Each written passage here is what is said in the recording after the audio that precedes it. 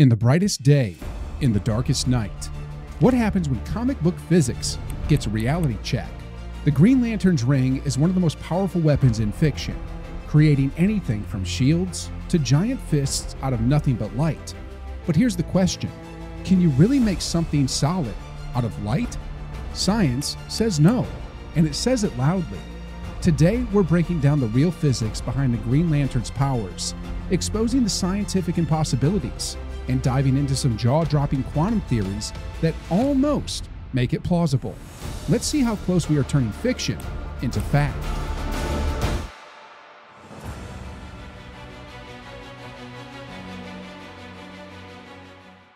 Before we get into the physics, let's talk lore. The Green Lantern Corps is an intergalactic police force created by the Guardians of the Universe, ancient beings who reside on the planet Oa.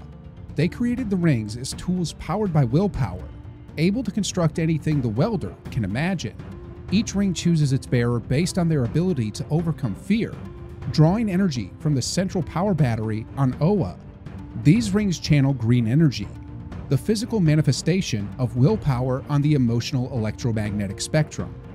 Yup, in DC Comics, emotions have wavelengths. Red is rage, yellow is fear, blue is hope, and green is will. The ring turns this willpower into hard light constructs, anything from machine guns to giant mechs. Lanterns like Hal Jordan or John Stewart use these constructs in battle, flight, and rescue. The ring's power is technically unlimited, but it's governed by the user's imagination, concentration, and emotional stability. Lose focus and the constructs vanish. Use too much energy too fast, and the ring runs dry until it recharges from a lantern battery. So far, so comic book. But how does this idea hold up under scientific scrutiny?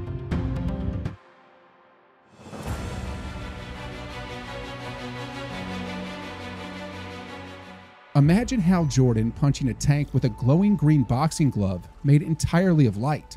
Looks cool. Scientifically, it makes no sense. Light, in the real world, is made of photons, massless, energy-only particles. Photons don't slow down, clump together, or stop. They're constantly moving at light speed. No exceptions. For something to be solid, it needs mass. Mass gives matter inertia, volume, and the ability to resist force. You can't stack photons. A laser beam looks solid, but that's an illusion. It's just light bouncing off dust or mist. Try to touch it, and there's nothing there.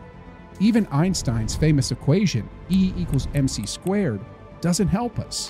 While it links energy and mass, photons always stay on the energy side of that equation. To give them mass, you need to convert them into actual matter, something we can only do in extremely controlled lab conditions. Scientists have tried freezing light using Bose-Einstein condensates, slowing it down to just 17 meters per second. That's impressive, but it still isn't solid, and it requires lasers, vacuum chambers, and atoms chilled near absolute zero. And when it comes to building objects that can punch, block, or support weight, there's simply no way to do that with pure light. So, the Green Lantern's ring is already defying the laws of photonics. But what if it isn't just using light? What if it's bending reality through a different set of rules entirely?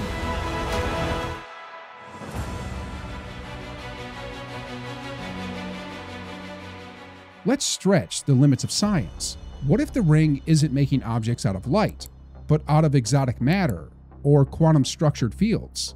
Exotic matter is a hypothetical form of matter with negative mass. Push it, and it accelerates towards you. It shows up in theories about wormholes and warp drives, but has never been observed. If the Green Lantern ring could summon exotic matter, it might explain how the constructs have weight, density, and solidity. The light could be a side effect, an energy signature, not the substance itself. There's also quantum entanglement.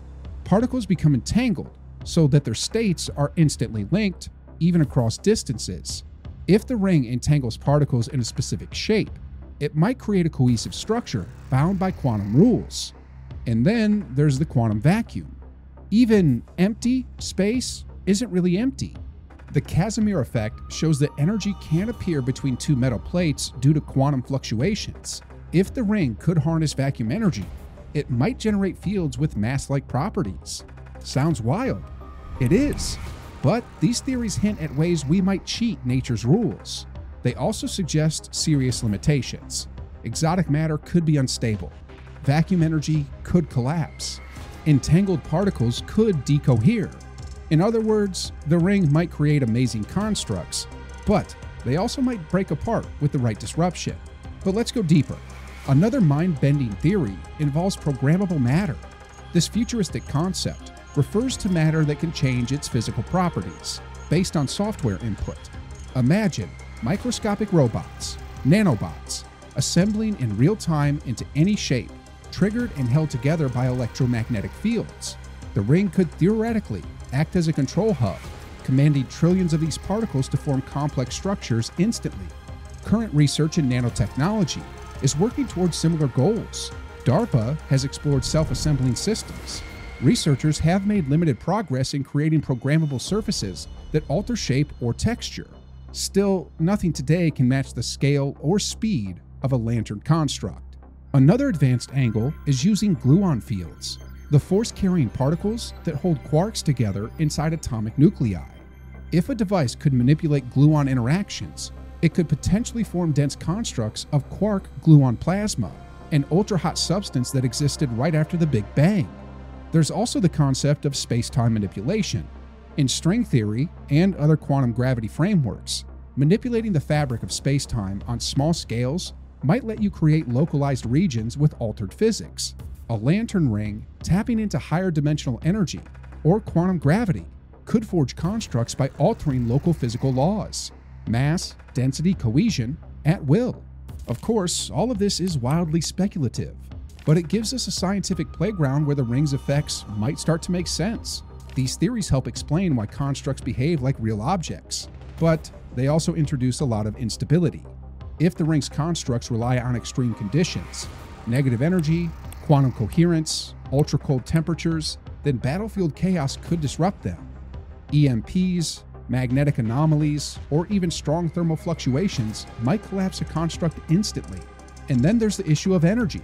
Stabilizing exotic matter, maintaining gluon fields, or warping space-time would require astronomical energy.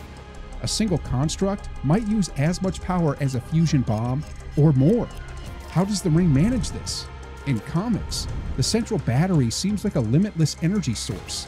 In real life, nothing comes close. But that's what makes the Green Lantern ring so intriguing. It sits on the boundary between what's impossible and what might, one day, be just barely achievable. But now that we've talked about how this could become possible, let's talk about a different aspect. Does the ring have a real-world weakness?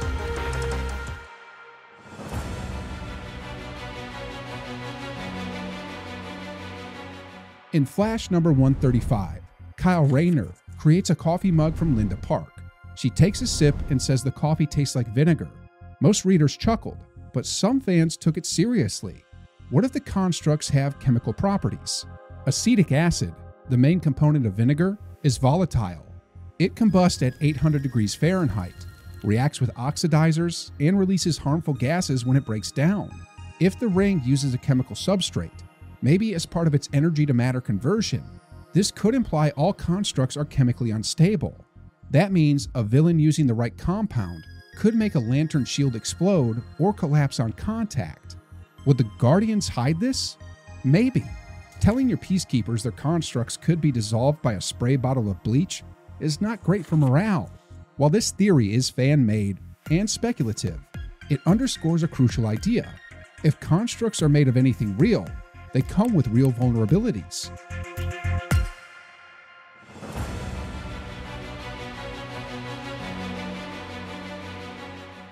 Could a lantern outsmart these vulnerabilities using physics? Maybe. Let's talk about the Doppler effect. If a light source moves fast enough, its wavelength shifts. Move toward an object, and light shifts blue. Move away, and it shifts red. A green lantern moving rapidly could shift their construct's color, potentially avoiding color-based weaknesses like the infamous yellow impurity. But to shift green into red or violet, the lantern would need to move at a significant fraction of light speed. We're talking tens of thousands of kilometers per second. Even the fastest lanterns don't operate at those speeds in battle. Plus, aiming a construct, compensating for motion, and fighting an enemy at the same time? Practically impossible. It's a clever idea, but ultimately impractical. It shows how the physics of color, light, and motion could affect the functionality of these otherwise invincible constructs. The Green Lantern ring is one of fiction's most fascinating super science tools. But when we run it through real-world physics, the problems pile up fast. Solid light? Not possible. Stable constructs from photons? Still no. Exotic matter, vacuum energy, and quantum trickery? Theories only. None of them proven, and all full of instability. And yet, this is what makes the Green Lantern such a compelling case study. It represents that razor-thin edge between imagination and science, where what we want to believe meets what we can actually prove. The ring works on willpower because that's what makes it so powerful in storytelling. Could a ring like that ever be real? Not without rewriting the laws of physics.